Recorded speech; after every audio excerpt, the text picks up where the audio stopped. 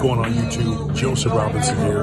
Hey, listen, I don't know if you've seen this or not, but VTHO, VTHO, it's the gas for vet. I need you to check this out. I made a video on it a couple months ago or a month ago, whatever. I need you to look into this. It is doing a run, and that's probably because vet is taking off. What's going on YouTube? Joseph Robinson. Hit that like, hit that subscribe, and knock the notification bell. VTHOR, VTHOR. Listen up, because this thing is moving a little bit more than it used to. I'm not sure what's happening, but it's moving up, and I think it's because of vet. But check it out. The VTHOR blockchain consists of two token system.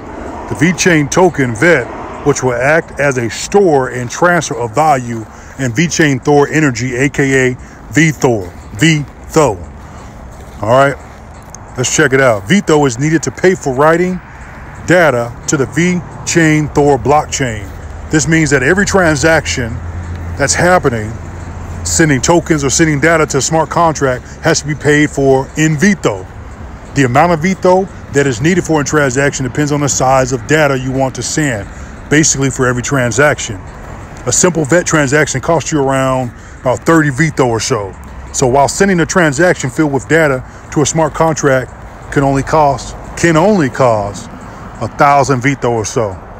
So listen, the connection, both vet and VTHOR, are essential for the VTHOR blockchain to function properly. Vet generates VTHOR, so by holding vet, check it out, you're automatically gonna get the VTHOR. So if you don't want to buy it, you don't have to. It's you buy vet, you're gonna automatically get the VTHOR or the VTHOR. But without vet, there is no VTHOR generated. Without VTHOR, there is no way to pay for vet transactions. So guess what? You can't do one without the other, but you can buy one without the other and make some money. Check this out. I'm just gonna go in here so I can show you. I'm kind of done explaining at this point, but let me go here to Binance. Now, I got about 5 million VTHOR, and I told you guys about this maybe about a month ago or so. VTHOR token. Got about 5 million right now. I had put a sell order in, but right now it's sitting at, let me go here and take a look. Anyway, as it's increasing, we're just at 8,000, but this is a combination of my Dogecoin, and VTHOR token. I'm trying to get to the, nope, that's the wrong one. Sorry, guys. Come on. Stay with me. That's vet. Look at vet. 3 cents right now. It's moving.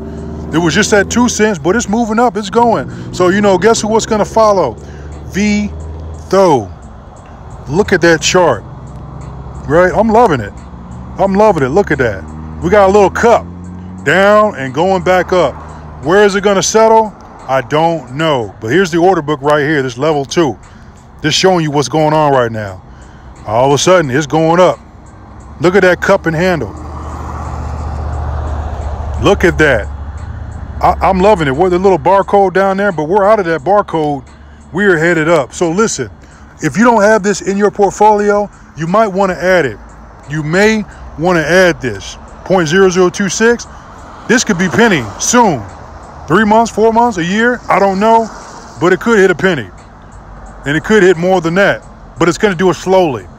This is over a longer period of time. This is going to increase.